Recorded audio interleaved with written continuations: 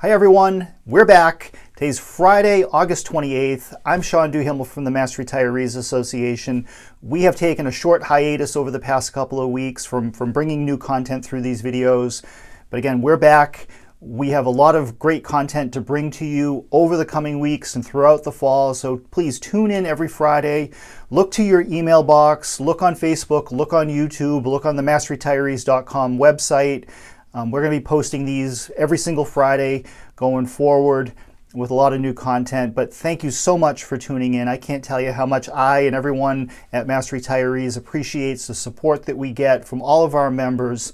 And if you're not yet a member of Mass Retirees, please consider joining with us, particularly if you are learning something or getting some value out of these weekly updates. Be a part of the Mass Retirees Association. Our true strength is our membership.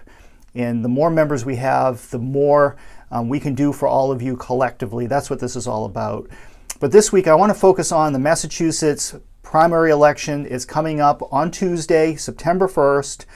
Now, some of you know that a few weeks ago, we conducted a poll or a survey of our members, and we found that 70% of you plan to vote by mail. And the reason for all that is pretty simple. COVID-19 and the safety precautions that need to be taken and just the comfort level of going into a public space like a polling location. If there is a way that you can do it more safely and securely from the comfort and the safety of your own home, again, 70% of our members are saying that that's what you would prefer to do. But whether you vote by mail, whether you have participated in early voting here in Massachusetts over the past week, which early voting ends today, as a matter of fact. So if you do plan on voting early by going to a polling location in your community, today's the last day you can do it, this Friday. Beyond that, you can still vote on Election Day itself. On Tuesday, the polls here in Massachusetts are open from 7 a.m. to 8 p.m. Once the polls are closed, all of the ballots that have been cast, whether they be absentee ballots, whether they be early voting ballots, whether they be mail-in ballots or traditional ballots at the polling location on Election Day, all of those results will be tallied up together after the polls close on Tuesday at 8 p.m. Now, if you haven't already voted, I cannot stress to you enough the need and the urgency for you to get out and go and vote. Make a plan to vote. If you have a need or need some help getting to the polls, there's a lot of ways you can go about doing that, from having friends or family take you, to a neighbor, to calling your local state rep or state senator, whomever you're supporting that's on the ballot. Believe me, they're going to find a way to get you to the polls because they want your vote and they need your vote. Now, why is this so important to us? Beyond the obvious that this is part of our democratic duty to vote, and it's our basic freedom that we have in this country is the right to vote. Beyond all of that is the fact that your retirement benefits, your retirement security, the peace of mind that you have in retirement, all of that comes through the political process. Now, granted, there are laws and rules that we have helped put in place over the decades that protect you and protect your benefits. But we need to make sure that the folks who are elected to represent you are people who truly have your best interest at heart. Now, all of us have a million different things that are important to us and that we're interested in, and different issues that are more important than others in terms of what helps us make up our minds when we vote. And that's part of our personal rights as Americans to vote whichever way we want. But when it comes to public retirement, we support elected officials and candidates for public office who either have a record of supporting retirees, who have made it public that they support the issues that are most important to public retirees, such as defined benefit pensions, retiree health insurance, at the federal level, Social Security and Medicare, and WEP and GPO reform, all the things that we talk about in our newsletter all the time. Those are the folks that we want to make sure get elected to represent you. That's our mission. That's all we're focused on here at Mass Retirees, is electing people, regardless of what their party affiliation might be, to elected office. And beyond that, we want to make sure that the people who say that they're going to support you actually follow through and make our members a priority. one of the reasons why, or the key reason why, Mass Retirees was created in the first place, all the way back in 1968, was the sheer fact to make sure that public retirees are not forgotten, that you always have a voice, that you always have a seat at the table, and despite the fact that you are retired, you still matter. And that's our key function here, is to make sure that you're not forgotten, and that our elected officials make sure that you remain a personal priority. So all of the folks that are in our current September newsletter that we have endorsed, those are all people that we have worked with. We have hands-on experience of seeing them in action, and action always speaks louder than words. And we want to make sure that those folks continue to have the ability to work with us. Now, one of the questions that we have had over the past couple of weeks since the newsletter came out is, why are these folks all Democrats? Well, right now, we're focused on the primary election.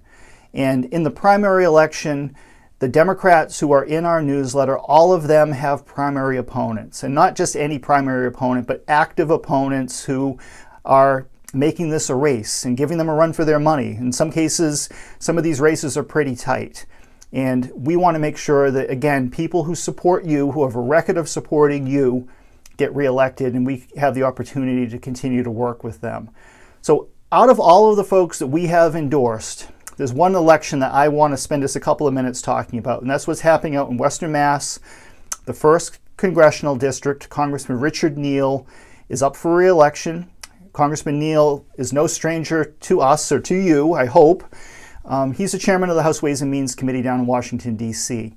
Most importantly, Richie Neal is the key person in our government, out of any elected official, when it comes to our efforts to reform the windfall elimination provision and ultimately the government pension offset, the WEP and the GPO.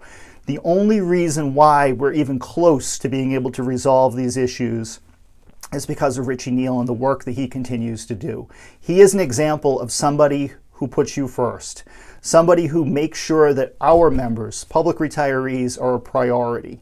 And the legislation that he has pending before the House of Representatives right now, H.R. 4540, if that passes, that would represent a tremendous step forward in providing relief for current retirees and ending the nightmare of the windfall elimination provision for a future generation of retirees. And I have to be honest with you, if we lose Richie Neal in Congress, it's going to represent a huge, tremendous step backwards for our association and for you.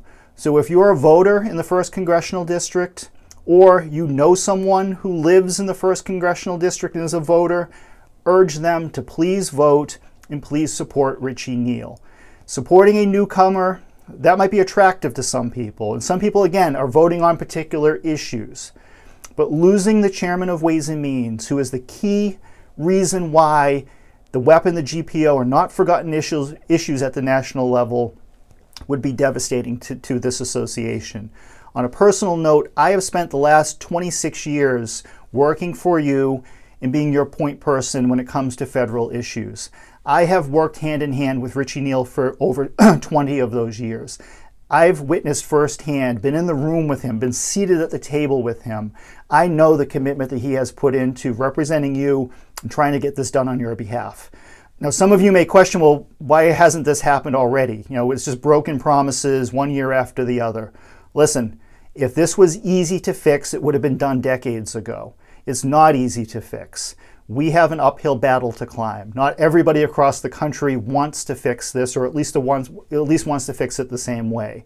We need to make sure that Richie Neal is reelected to the House of Representatives and is there for us to continue working with him and resolve these issues on your behalf.